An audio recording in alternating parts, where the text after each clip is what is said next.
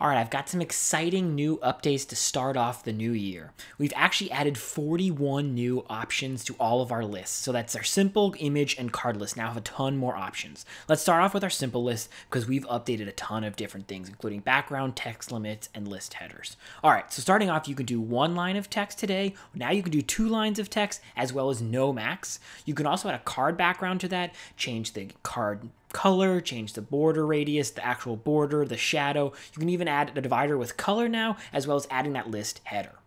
We also reimagined our image list.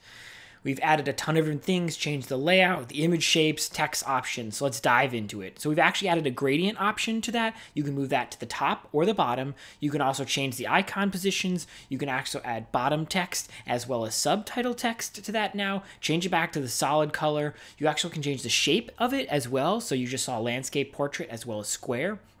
We've also stacked up our card list, added a ton of ways you can change the image shapes, card backgrounds, buttons, and lots of cool things. So right now you can do a grid option as well as a masonry option on that list. You can change the rounding itself of the card. You can also change it from square to portrait to landscape photos, and that works both on the right side of the photo as well as when you do one column, and you can change all of the sizes there as well.